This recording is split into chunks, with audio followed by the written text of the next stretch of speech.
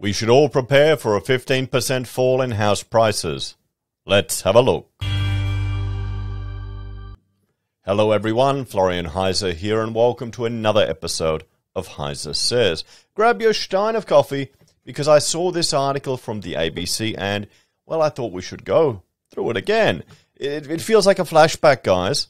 Borrowers should brace for a 15% fall in home prices as interest rates rises, warned the RBA.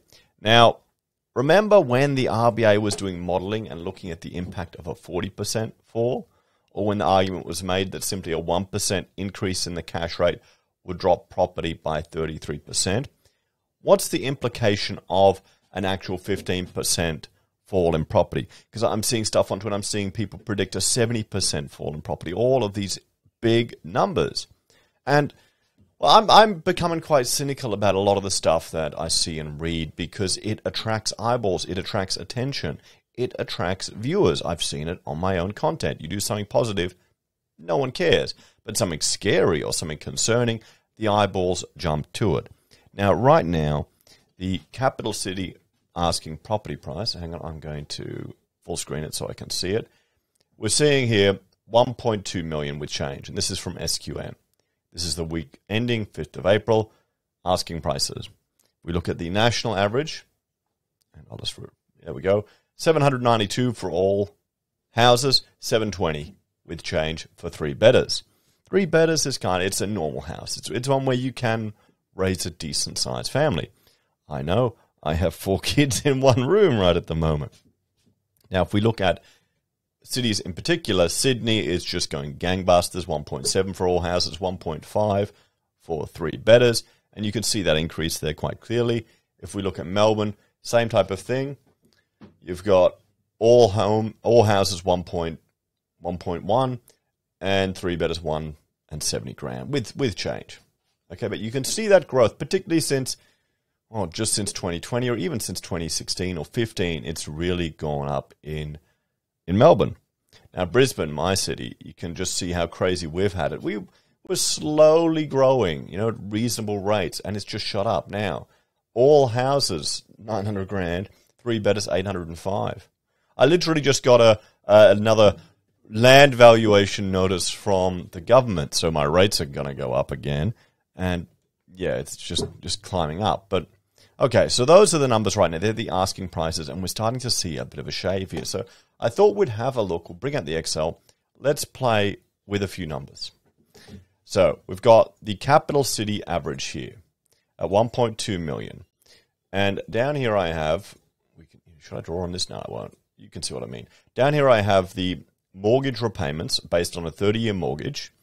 Okay, and I've chucked in 7% interest as, a worst case scenario, but let's put it in at 5, what we're getting for fixed rates now. So if you got it for 30 years, you're paying 5% fixed. You got a 20% deposit, your loans for $975,000. You're paying about $5.2 a month in repayment. So that's a decent chunk of money. Now, if we have a look here, I've got the capital city average, Sydney, Melbourne, and Brisbane. I've done the 3-bedders because they're the most important.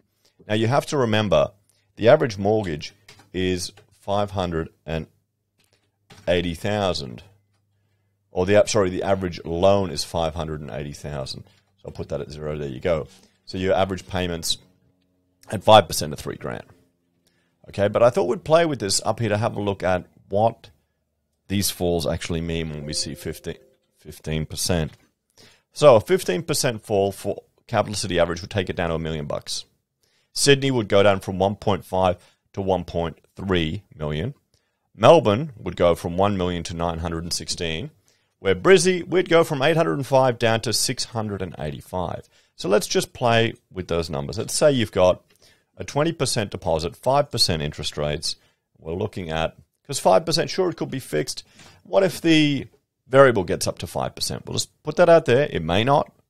But then we're seeing to service that a loan for a 15% fall in Sydney, okay, you got a 20% deposit. You're still looking at a loan of $1 million. At 5%, you're still spending $5 grand at the beginning of a loan to repay it.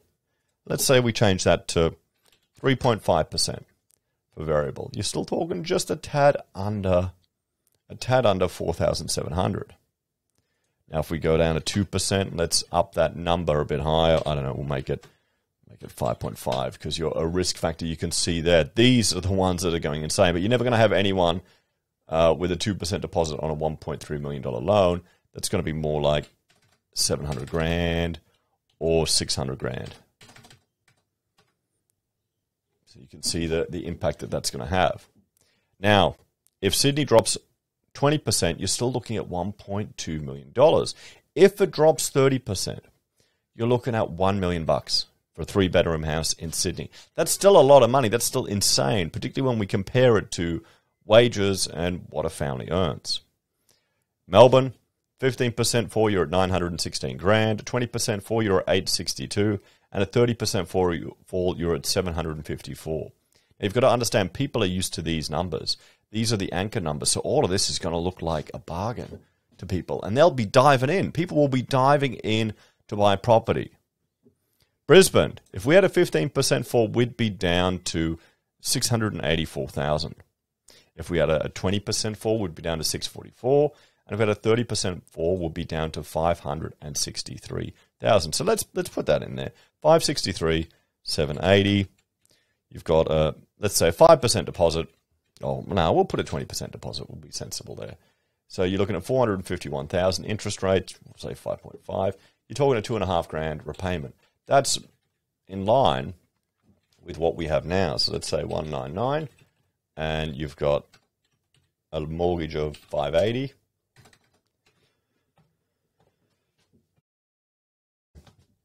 So we're still a lot cheaper. Money is cheaper right now, but you know, it's not going to be as scary as people think, guys. It's not going to be as scary. So I'm looking at the wrong screen to enter this. Okay, so if we get these big drastic falls, you're still going to be able to, you know, there'll be people jumping in to get these loans. There'll be people be jumping in to get these properties. Now, what about, I think Macro Business were putting up 72% fall in property. Let's, I'll just change this one to 72, then it'll all be automatic. Let's have a look. We'll see what that is. Because, frankly, this is an insane number. So, boom. There we go. Okay. So, the capital city average would go down to $341,000, everyone. Okay, and if you had a 20% deposit, you're paying 5%. You're looking at $1,400. How many people do you think would dive in to Sydney property for $438,000?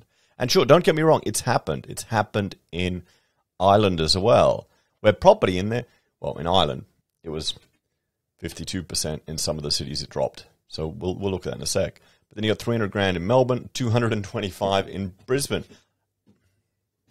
I mean, here, if this happened, I would seriously have to look at just buying another house. Just, you know, finding money and getting another house, because it's not going to last forever, isn't it? Oh, wait a minute, wait. Oh, no, I'm talking about property. So you can discuss these things. Shares you can't now with ASIC's rules. Anyway, if we look here at Ireland, you can see if we had the equivalent of Ireland, 52 in the capital.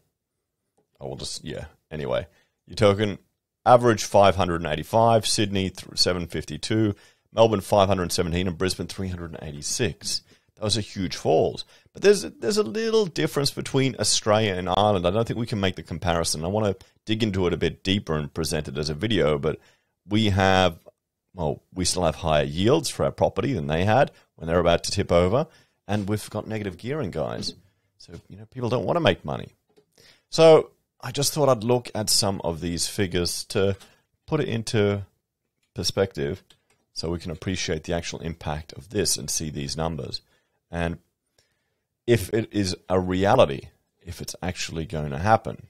Because remember, they're predicting a 15% fall. That's not going to take us that far back, everyone. It's still going to be pretty expensive. I mean, what do we have here? So capital city average, 15% is going down to 1 million. Let's bring up this chart. Just upload it here. So what are we looking at? We're going down to $1 million for all houses. 1,036,000 I've got there. So we're sitting there. April 2021. Do you all remember April 2021 when housing was so cheap? And I should bring up some of the videos we were discussing on the channel then. So a 15% fall would still, well, it won't take it. We need to look at it in time, guys. If we look at, let's have a look at Sydney. So if we're going back in time in Sydney for 3-bedders, we're going up for 15% is 1.3 mil. So we'll go back. Come on. I'm looking at one screen here and the mouse is on this screen here, so it's all a bit funny. So there you go. We're going back in time to April again. Now let's have a look at Melbourne. Maybe Melbourne will be better. We're going, what are we going to? Melbourne, 3-bedder, 916. Okay, we're going 916. So 1 million. Let's go back in time. Oh, oops. Oops, come on. Yeah, come on. Get me 916. Up.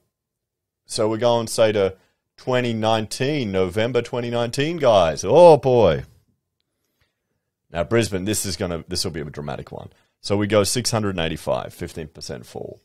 And, hang on, wrong screen, guys. So, boom, 685. Come on.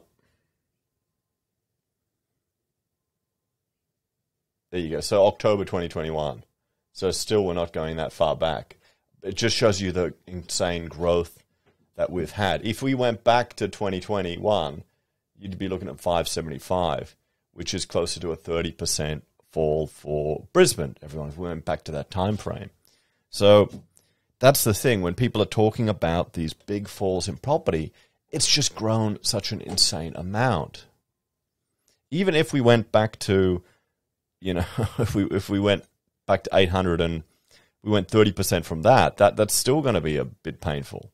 So let's look at what the RBA are warning us here. So borrowers should brace for a 15% fall in home prices as interest rates rise, warns the RBA.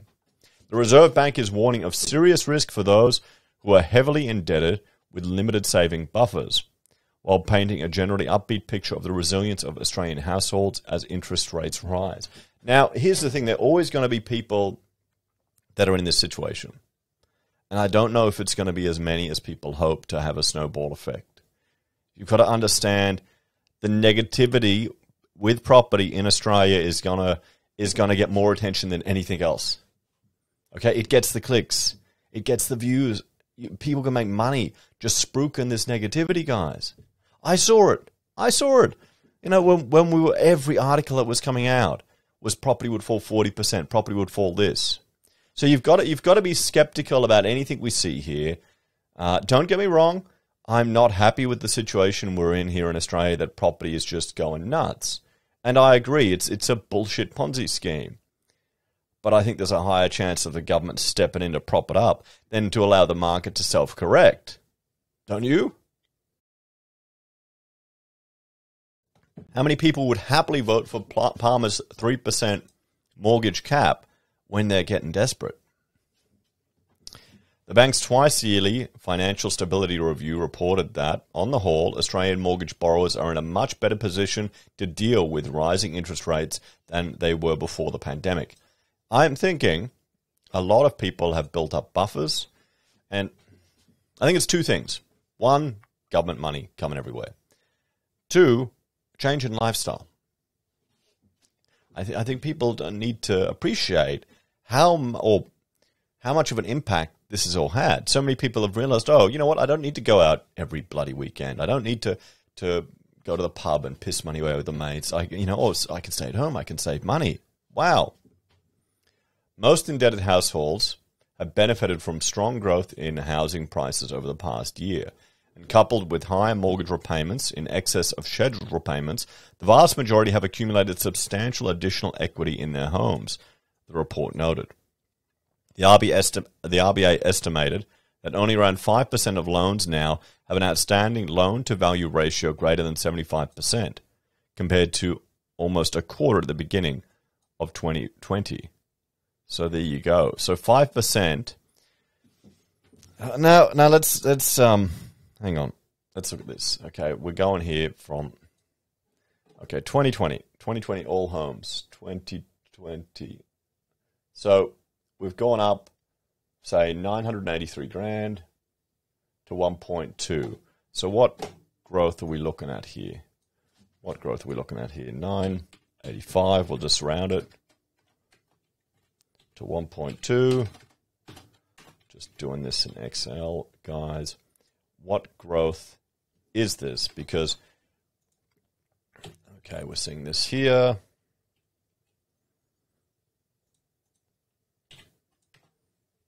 So we're looking at about a 22% growth in that period.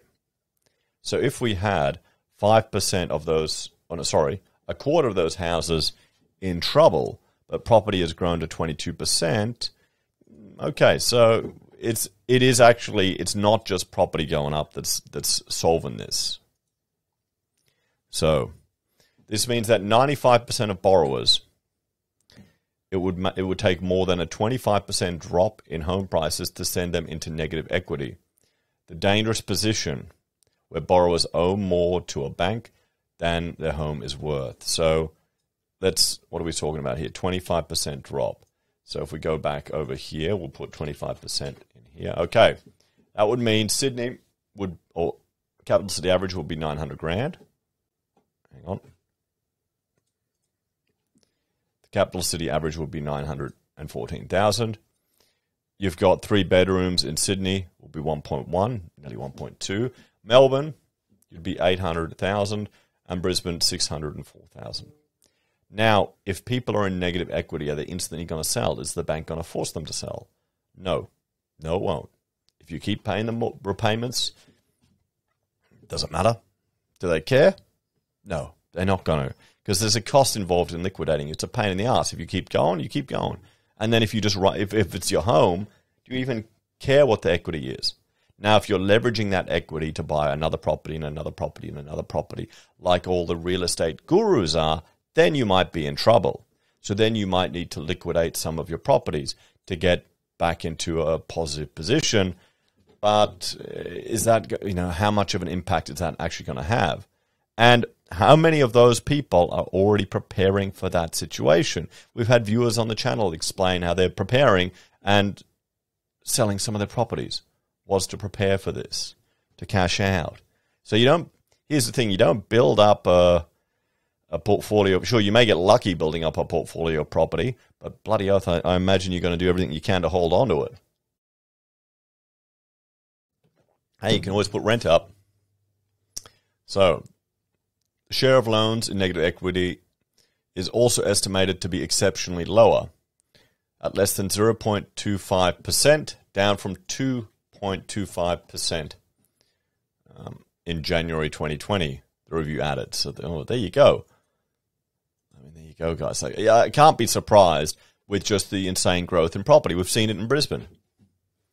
So house price fall forecast. The improvement in both of these metrics has been mainly driven by the exceptional surge in housing values during the pandemic, with property prices surging by almost a quarter over the past year, in the steepest growth since the late 1980s. However, the RBA has warned that much of the gain is likely to be unwound in the next couple of years as interest rates rise. Estimates using a model of the housing market that takes into account historic relationships between interest rates and both demand and supply factors suggest that a 200 basis points increase in interest rates from current levels would lower real housing prices by around 15% over a 2-year period, the FSR noted. Okay, so 2 years we're talking about it to that 15%, guys. So per annum, so we got 7.5. So there you go. I should round that anyway. There you go. That's in the first year, an 8% fall, and then another 8% fall, or 7.5%. It's important that lenders and borrowers consider the potential for falls in housing prices, particularly for loans at high LVRs. Now, the biggest thing I think we need to consider here is the government coming to the rescue, guys. Where do I have that? Where do I have that here? Yeah. And if we have a look on this slide, the 5 and 2% government loan guarantees. And if the government is mishling in there, if that's going to cause any issues or any mess. So, while would-be home buyer Maynard would welcome the drop in prices, she is cautious about how rising rates could affect her repayments. I think it's really important that you are factoring the calculation into your plan, she told the ABC's PM program. Not going too close to the end of the budget. You want to leave some fat there for those increases because they are significant when you calculate them. Yes. I don't know why we're talking about this person, but okay. I mean, yeah, that's the thing. You need to prepare for it. The banks allow for a buffer in deciding if they can give you a loan, but you've got to take into account your quality of life, what life you want to live. There are going to be people that are getting a harsh dose of reality on what their quality of life will be, and that's going to affect our retail sector. So recent buyers most at risk from rising rates. Aside from sinking housing prices, rising interest rates will obviously also increase repayments for existing borrowers. Analysis by the Reserve Bank revealed that most borrowers should be able to cope with these higher repayments relatively comfortably. If interest rates were to rise by 2 percentage points, which is around the middle of current economist forecasts, the RBA analysis found 40% of borrowers are already making average monthly repayments that would cover the increase in minimum repayments. Another 20% would see their repayments rise no more than 20% from what they're currently paying. However, 1 in 5 borrowers would see their minimum repayment increase by 40%. These borrowers also tend to have lower accumulated savings and loan repayment buffers than the average mortgage consumer. While the average borrower has a buffer of around 45 months at current interest rates, the median or typical borrower is around 21 months ahead, up from 10 months at the start of the pandemic, so nearly 2 years ahead. Nearly 2 years ahead. That gives you time to be flexible. However, of the quarter of borrowers whose repayments would rise by 30% or more, around half have accumulated excess payment buffers equivalent to at least a year's worth of their current repayments. So the households facing the biggest increase in repayments, denominated by more recent home buyers, are on average have the smallest financial buffers saved up to cope with those at higher repayments. Well, that makes sense because they've just got into it recently. With 2 percentage points of rate increases, the proportion of borrowers facing a debt servicing ratio greater than 30% would double from 10% to just under 20%. So you'd have 20% of borrowers at the definition of housing stress. And let me bring up this definition here just to make sure we're talking about it. Just bear with me. Bear with me, everyone. So the definition of housing stress, typically described as lower income households that spend more than 30% of their gross income on housing costs. Lower income. Okay, not everyone, just the lower income households. And this is the ABS definition for it. And there's quite a spread in incomes here in Australia, guys. We're not all equal. So this is considered a level of repayment that puts borrowers in or at higher risk of mortgage stress. So falling real wages a risk to the financial system. The Reserve Bank also warned of the potential risk of a double whammy for households facing higher interest rates if wages growth did not also pick up to match. If rising inflation was to erode real household incomes, some borrowers may have to draw down their accumulated excess payment buffers much more quickly and or cut back on other spending, it noted. Well, yeah, they're going to have to cut back on other spending. There are some risks around borrowers' capacity to pay if rising inflation is not accompanied by faster household income growth and rising business profitability. These are issues that many homeowners, as well as prospective buyers like Maynard, are all too aware of. A few hundred is okay. Once you start getting over that, you really need to reassess. You want to hope that you're aligning your income to keeping increasing to support those influxes, she added. Well, you've got to get a diversity of income streams. Maybe you just need to get a cushy government job where you get pay rises. I was talking yesterday to a lady I met. Her business had to shut down on the Gold Coast, motel. I was saying, isn't that fantastic? All the civil servants, they all got their pay rises. They weren't impacted by any of the things they're saying. So, yeah, She agreed. It's pretty nice when you see that, isn't it? Definitely, we all have to think about what the inflation and the increase in expenses is going to look like over the next 2 to 3, 5 years even.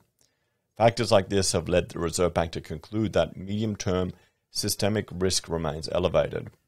It is important that lending standards do not slip and that borrowing and lending decisions are resilient to higher interest rates and the potential for falls in house prices and real incomes, it cautioned. Now, here's the thing where people are concerned that you've got liar loans, where you've got a whole lot of people, mortgage brokers, that have just put bullshit loans together, everything in, and the people can't service them if we start going crazy. Now, there are going to be some. There will be some. We'll have to see how many there are and if it's enough to actually make an impact on property prices significantly. So, there have been concerns raised about an increase in high debt-to-income lending over the past year, where borrowers are taking on debt more than 6 times their annual household incomes. Such loans made up nearly a quarter of all mortgages issued in the last 3 months of the year. The RBA noted that around 60% of the increase in high debt-to-income loans has been for loans with ratios between 6 and 7, although that means about 40% of the increase in these high-risk loans have been for loans where households are borrowing more than 7 times their annual income. Aside from the risk of borrowers being unable to keep up their loan repayments and defaulting, the Reserve Bank is conscious that heavily indebted households may make the economy much more sensitive to interest rate rises than in the past. High debt-to-income loans can also increase macroeconomic risks, as these borrowers are more likely to need to reduce their consumption when faced with a cash flow shock, the report noted. However, the bank did add that many of the households with high debt relative to their incomes, especially investors, also had significant savings and wealth. Liaison with banks indicated that some high debt-to-income loans are originated with relatively large offset account balances, the FSR noted. It also observed that only 1.5% of loans issued in 2021 December quarter had both a loan-to-value ratio above 90% and a DTI above 6, but added that these borrowers are estimated to be 4 times more likely to report mortgage stress. Nonetheless, banking regulator APRA has recently completed consultation with lenders on its plan to require them to operationally be ready to implement limits on high DTI, high LVR investor or interest-only lending, or a combination of any of the two. This will give the regulator the ability to quickly restrict these type of lending if it feels they are becoming too prevalent and creating risk for the broader financial system. While the focus of the FSR is on the stability of the financial system and therefore focuses heavily on mortgages and other borrowers, the RBA also noted there are currently far more renters vulnerable to financial stress than people with home loans. Yes, that's a huge issue. That's a really big issue. Clive Palmer with his 3% mortgage keeper, the renters are going to cop it because the investors are going to up the rent. That's what's going to happen. 15% of renters were vulnerable to financial stress, define it as less than a month of disposable income and easily accessible savings, and spending more than 30% of disposable income on rent. It warned this could be a financial risk if it meant more vacant properties and rent arrears or falling rents for landlords. So let's have a bit of a talk about this one. I think that's the real takeaway from all of this. If housing crashes by 15%, does it matter that much in the grand scheme of things? There'll be some people that pick up a bargain. There'll be a few people in negative equity. Some people may, the interest rate rises may sting a few people, but a lot of people have buffers. Investors have options. It's going to be the retail sector that cops it, and it's going to be the people in rental accommodation that cops it. So it's going to be the poorest people in Australia that are going to cop it. It's not going to be the house owners. And the government has shown they'll do whatever they can to protect the house. Or the government uses the housing sector to stimulate the economy. Both sides do. And, well, it's effective. It is effective and it works. We're a house-proud nation. You get much more bang for your buck by incentivizing people to renovate their homes than you do through other government methods of spending their money. Now, this isn't necessary. I'm not saying it's a good thing or a bad thing. I'm just saying the reality of it. What we need to do to address particularly the renting issue is to make it easier to build. We need to increase supply significantly. We need to make it much easier for the average Joe Blog to do a small development, to even just split a block. If you haven't been through the process, you don't know all the bullshit you need to go through, all the hoops you need to jump through. Every person with a vested interest gets that pushed onto the building code, gets that pushed onto all the legislation, and it all adds cost. Even energy requirements adds cost. You got to do a $1,500 report for an extension on a house. We didn't have to do that in the 80s. Oh, but it'll save the environment. It won't make jack shit of difference. I've seen the modeling. I've seen how it's all bullshit. That really, seeing that in my architectural education, how, because construction, we're one of the biggest sources of carbon and embodied energy on the planet. And seeing how they twig the numbers and how they can change the modeling really made me become quite skeptical out of all of it. But this is the thing. We need more supply. We need more housing. We need to address the not in my backyard crowd. We need to address the politicians that will limit development. We need to address the councils that are restricting supply. We have councils that are bitching and moaning that they've got accommodation shortages and people with nowhere to live, and you've got homeless, but they're not making it easy for people to develop. They're restricting development. You can't have it both ways, guys. So there we go. What do you reckon? Are you worried about a 15% housing crash? Let me know in the comments below. Would you even notice it, guys? If your property went 15% down, 20% down, 50% down for a house you're living in, do you care? If you're an investor, would you just ride it out? Anyway, thank you all for watching. Please like, share, and subscribe to the channel. If you're a fan and enjoy the content I find and put together here, there are a few ways you can help out. You can join us on YouTube or Patreon. You can sign up for self-wealth or... No, hang on, I can't say that. I need to get a license. I need to get an ASIC license so I can say that. I should go through the process of getting one, just for that. So suggesting people use a legitimate business, I'll get in trouble for. But if I tell you to use a Ponzi scheme, crypto scam, it's all good. There you go, guys. We're paying for this shit from the government. Anyway, have a great day. I'm going to be trying to dig up columns, concrete columns today, so wish me luck, and I'll see you in the next episode of HeiseSays. I might release this one at nighttime, so I might have already spent all day digging columns and be watching it exhausted. Tell me in the comments if I survived.